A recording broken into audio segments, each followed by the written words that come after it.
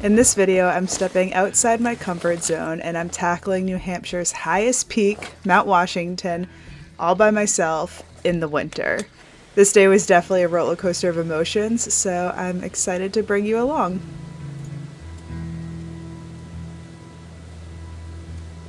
Good morning from the Emmanusick Ravine Trail, going up Mount Washington, doing a little solo hike today in the winter. I feel super excited and super prepared.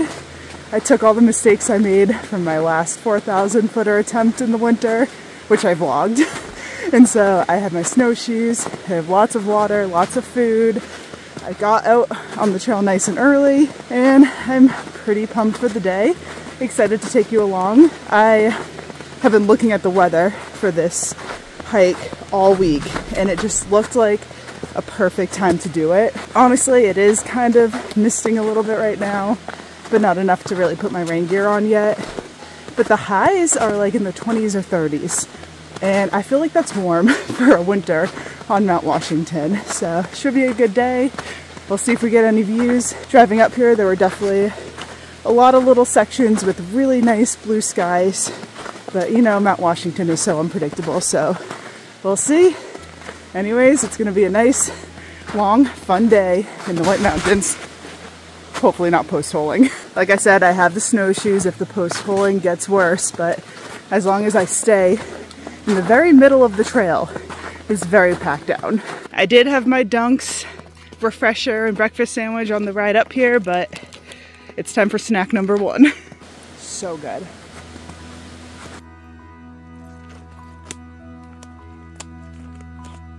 You can never tell on camera, but this is definitely the steepest hike I've done in a while. And a lot of my steps are just following the step holes of people in front of me. Poles are also helping a lot too. So hard to vlog. I tried setting my phone up on the side of the trail so I could show you how steep it was. And then my phone proceeded to slide down a good chunk of the really steep trail I was trying to show you. Life of a vlogger. So after about 2 hours of hiking through this really misty and foggy weather, I finally hiked past the Alpine Zone, and when I looked to my left, I got the most incredible view of Mount Washington with a blue sky behind it. And that really took me by surprise because I still thought that we were totally socked in. But the sun decided to come out. I just knew deep in my heart that this was going to be a good day to hike Mount Washington. And I was just so relieved that Mount Washington was greeting me with these amazing views.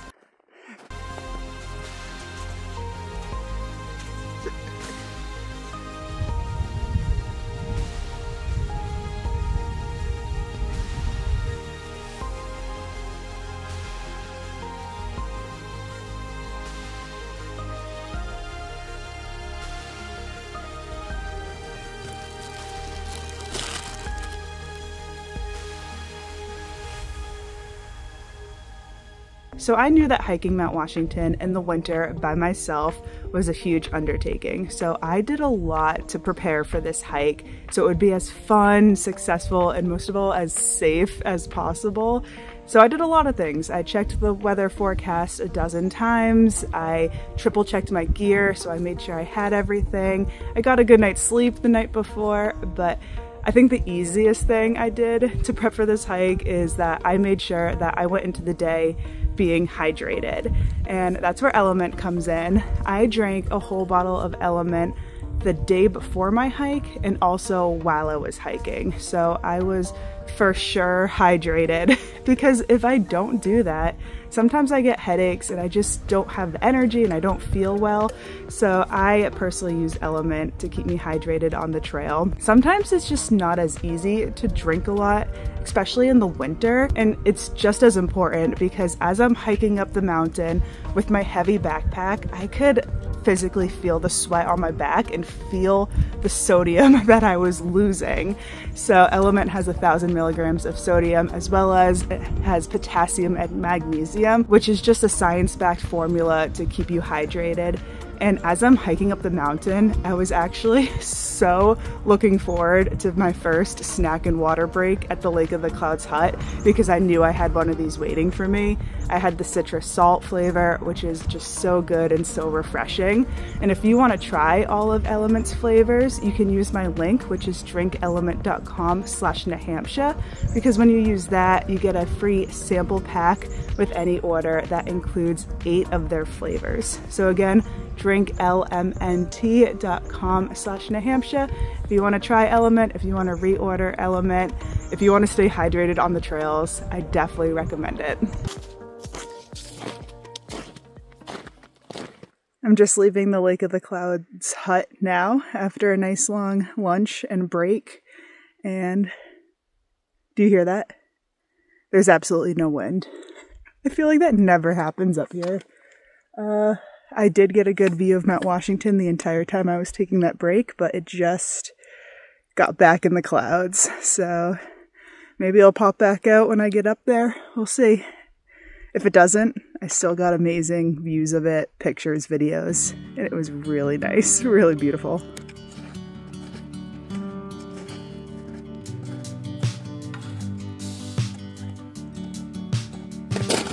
I can see the summit again. I can't get over how surreal this feels right now, hiking up here.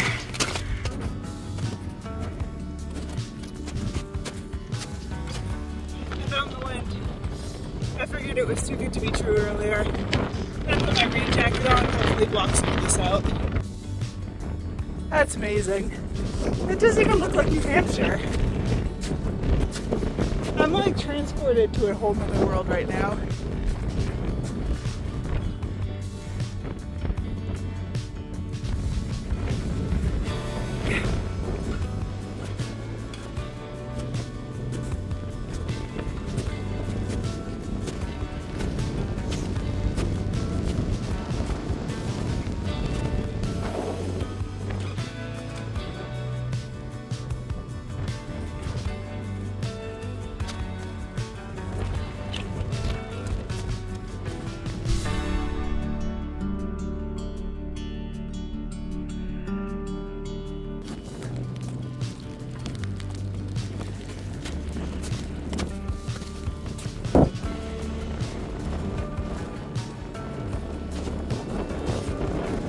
I didn't spend too long at the summit, so I'm already on my way back down.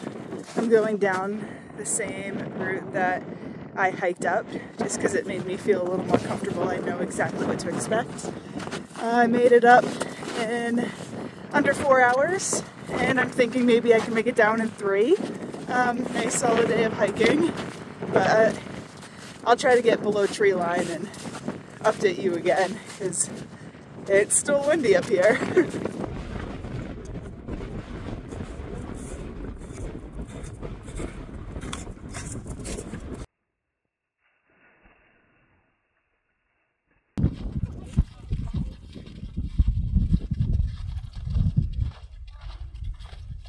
It is 2:42 right now, and I am back mostly in the trees.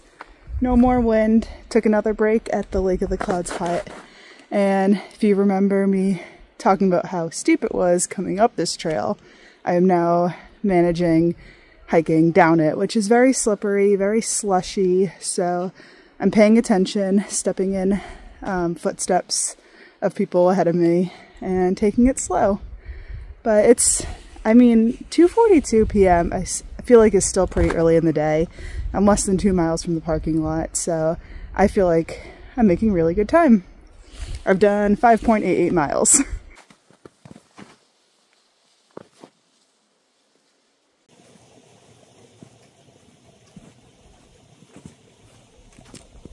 I forgot to mention a really cool thing that happened literally the second that I started my hike this morning. So I step foot on trail and I see a group of 3 by the trailhead, and one of them looked up at me and said, "Taylor?" And I looked back and I'm like, yeah. It was the host of Sounds Like a Search and Rescue podcast, which I've listened to occasionally, especially on my through hike and a couple long drives up to the White Mountains. It's a hiking, backpacking podcast based in New Hampshire. And so it's really interesting to me. And yeah, it was really cool meeting him. I thought I was going to leapfrog with them a few times and talk a little bit more, but once they started hiking, I never caught back up. So that'd be cool. Hopefully I see them again and maybe even be a guest on the podcast one of these days.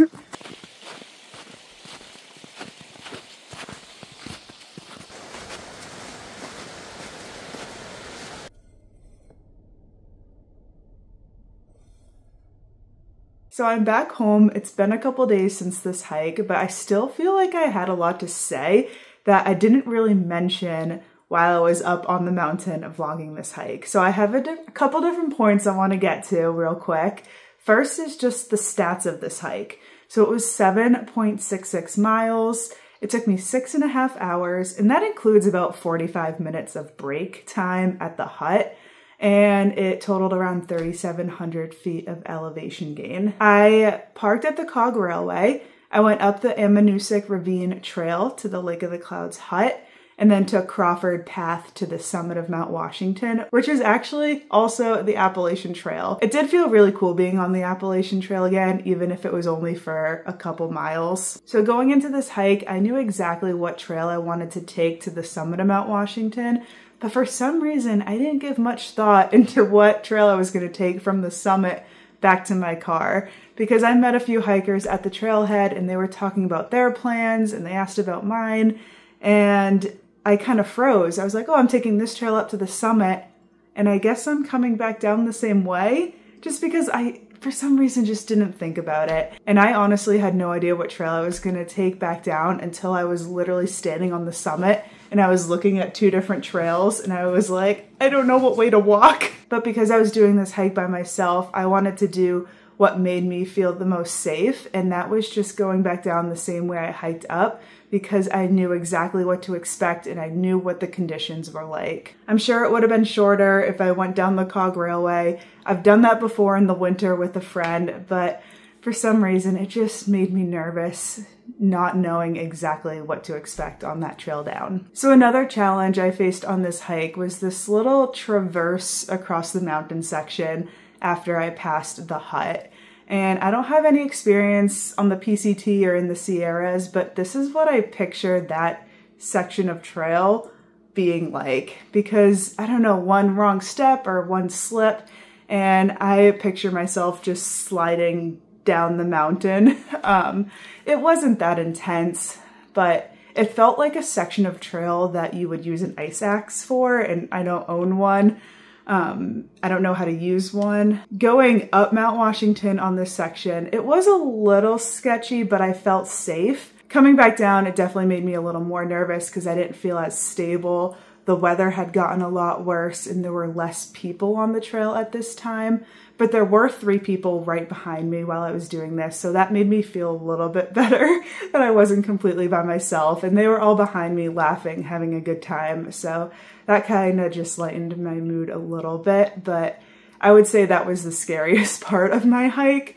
But again, I never really felt in danger. It was just, I don't know, not a great section of trail. And then when it comes to the conditions of this day in general, it was warm, so the trail itself was just very slushy and wet. I had on my Catula micro spikes the entire time, but I feel like the ground wasn't hard enough for the spikes to actually have anything to dig into, but I still felt like I needed them. So I don't know, I was slipping around, I was walking in slush, and the trail was all right. I feel like I might have been more stable on my feet if the trail was just a little more firm, but it was just typical like warm spring snow conditions up there. Now, when it came to the weather in general, it definitely felt warm for a winter hike, especially in the Presidential Range. I still think it was around the 20s and 30s the entire time. About 1,000 feet below the summit, that's when the wind picked up. It was a little bit bad in spots. It was not like super strong, but it was strong enough for me not to really be able to vlog and talk to the camera that much. There were times where I couldn't see the summit. There were times where the sky was completely blue. There were times where I felt like I was above the clouds and everything below me was socked in, but everything above me was just perfect blue skies. So it was kind of cool having just that change of scenery the entire hike. And the last thing I kind of want to reflect on from this day is that I feel like this hike for me was the perfect amount of challenge and risk. Now, I'm not super experienced when it comes to hiking the higher peaks in New Hampshire in the winter, but I still get out there and I still try to really learn from all of my experiences to get better at it. Something I really pride myself in when it comes to hiking is knowing when things become unsafe and knowing when I should just change my plans, bail on the hike, and turn around and just go back to my car. That happens a lot for me, and I'm proud of like my decision making up there, and I feel like that really plays a role into my family being supportive for all of these solo hikes that I do, because I've met people that have told me that their family would never let them hike by themselves, and it just makes me feel really thankful for my situation and that I have a husband and parents and my family and friends just like being supportive of me and being on board with this hobby I have. So hiking's supposed to be fun, and I just never want to put myself at risk and put myself into dangerous situations, but I still want to get out there and challenge myself and have these cool hikes. So I feel like this Mount Washington hike was the perfect amount of risk and challenge for me, so I could still like slightly get outside my comfort zone, but I didn't really feel unsafe doing it, and I was just really proud of all my decision making and my gear and everything. It was just like the sweet spot. And I wasn't planning on this, but I think I actually will put out a gear list video next of everything I had with me on this hike, everything in my backpack, all my safety gear, all my layers, everything that just made this hike so successful for me. So stay tuned for that. This is my Mount Washington solo winter hiking vlog. Hope you enjoyed, because this has been one of my favorite hikes that I've done in a while. So thank you for watching, and I will see you in the next one. Bye. Callie, can you not play with your one and only squeaker toy while I do this?